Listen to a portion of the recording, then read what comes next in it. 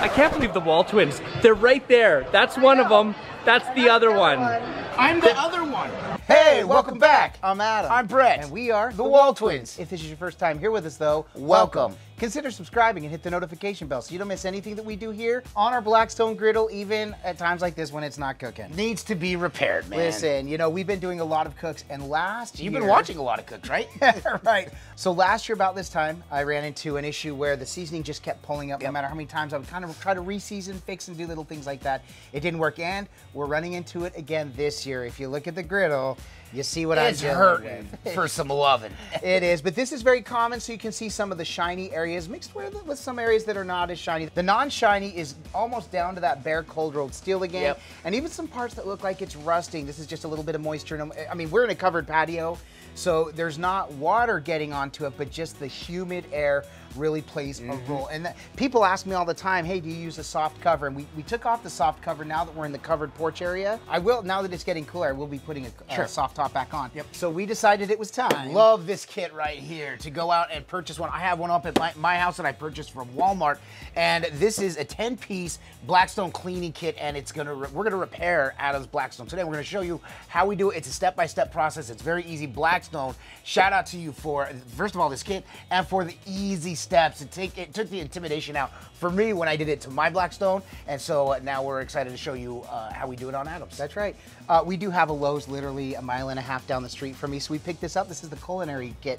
Now, you've seen us do a full resurface. Yeah, resurface, This is different. This is we're going to just repair, and we want to show you that process. Brett's an expert at it, and he taught me, so let's get with it. Here we go. So real quick, to get started, we do have the kit. We've cracked it open here. We've got the pads right here. Here's the scraping tool. This is the Lowe's scraper tool. A little bit different from the one you get at Walmart, but it works just the same. And the star of the show, this is the pumice stone. This is what's going to do the magic to kind of pull up. We have found these rub away, so this doesn't work to really pull up the seasoning, just to really soften and smooth parts for when we're gonna go ahead and reseason. So all I'm gonna do is take off the plastic that's around that, and then we'll get ready to rock and roll. Right here where I've got a lot of the rough area, I'm just gonna take this, and I'm not digging in, I'm just lightly scraping this. You can see I'm getting a little bit of seasoning pulling up.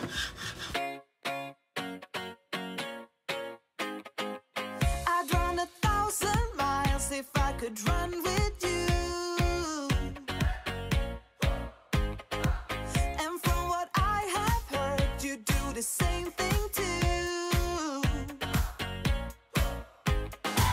I wanna say forever, we could be good together. While there's different colors, you can definitely feel this is a lot more smooth. So we'll just go over this a little bit more, and then we'll go ahead and get to the next phase. One thing I will say, you gotta be careful with the pressure, and that's why we don't apply a lot. This will bend, so we're careful with the pressure we're applying to make sure that we're not gonna bend it. So, also that second round is just about done, so what we wanna do, we're gonna take some paper towels, just wipe it down, and I can feel it's a lot smoother. The paper towel isn't grabbing anywhere, so that just tells me it's just about there. That's all the black gunk from what we just scraped up.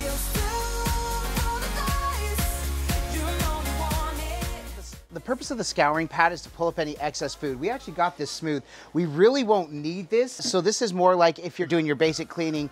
Oh, the bird wants to know more about it. So we don't really need that for today. So we're gonna move on to our next stage, which is actually using the cleaning brick. So we do actually love that Blackstone provides this. There's different stages for cleaning what you need. This comes with the cleaning kit.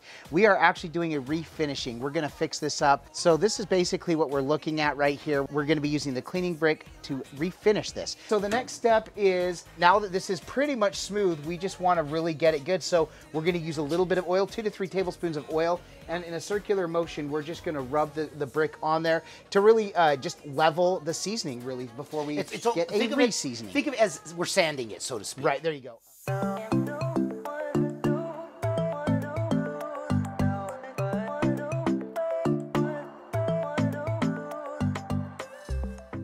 And we're just gonna do this on all the parts of the griddle that need this little repair, just to smooth this out.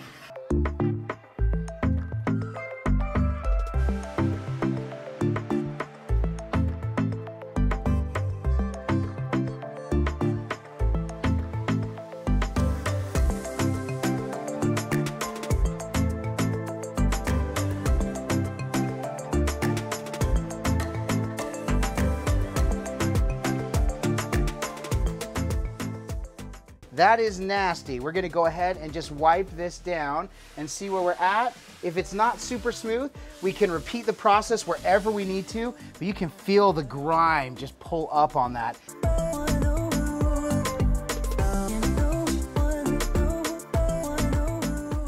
We're gonna take our scraper and just get any loose residue at this point. Just scrape it and push it back. We had already started wiping, which is the next step anyway, so we're gonna finish wiping. So now that we've done this, we're gonna get the excess residue, and then you're gonna use oil and a paper towel to just keep wiping until it goes from that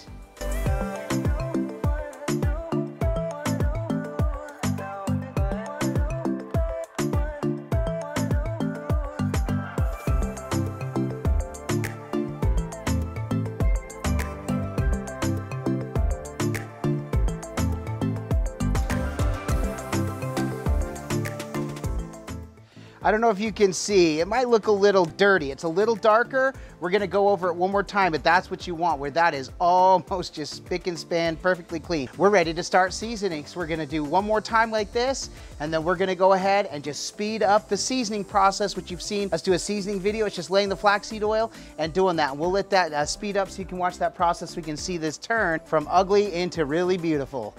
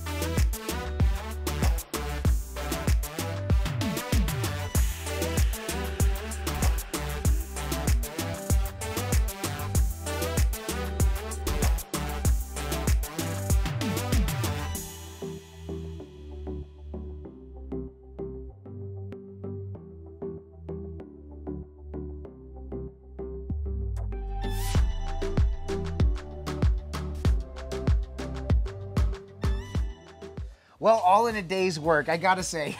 It seems like a lot of work. The whole scraping and wiping down process, maybe 20 minutes total. Yeah, in fact, from the time that we fired up and started, it's been maybe about an hour total. So That's just the seasoning portion. Correct. We seasoned it 4 times. This thing is awesome. There's still some parts that are a little bit auburn, not all the way perfectly black, but that happens over time with cooking. And we don't want to remind anyone that's new to the Blackstone or griddle cooking, when you see those auburn colors, you think it's rust. It's not rust.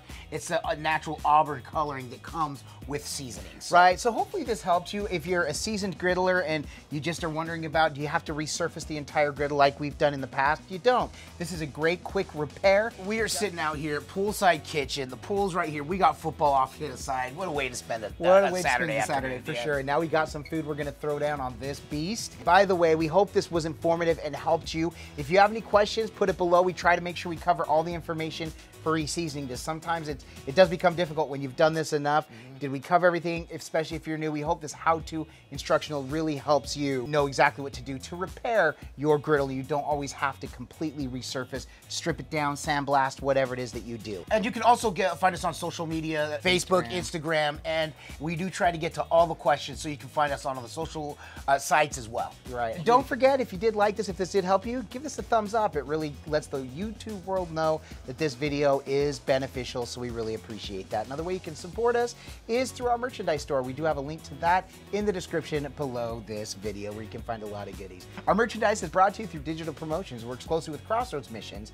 Crossroads Missions does amazing service work, and we are so honored to get to be a part of them. In fact, a portion of all the purchases made through the WALTWINS goes to benefit Crossroads Missions and their service, and we love being a part of that. Like I said, Brett, we also have a Patreon page. Yeah, big shout out to our Griddle Entourage. We love you guys so much for all your support that you give us, and we just appreciate you. Want information for that? Our Patreon info is posted below as well. Post below. He's on his way. Woo, One day. post below, ladies and gentlemen. And of It's course, been a while. It's been too long. yes, and of course, thank you simply for being here. That shows support as well. Right, and we really do appreciate it. It's not always cooking, we love it, but sometimes we got to knock these out because we really want to make sure we show the true process of everything that goes on with this. So again, we're just happy that you're here along for the journey, but thank you so much for being here. Brett, why else are we doing this? Because all we do is twin, No matter what. And with that, we bid you adieu. And don't forget to like and subscribe. And Griddle on!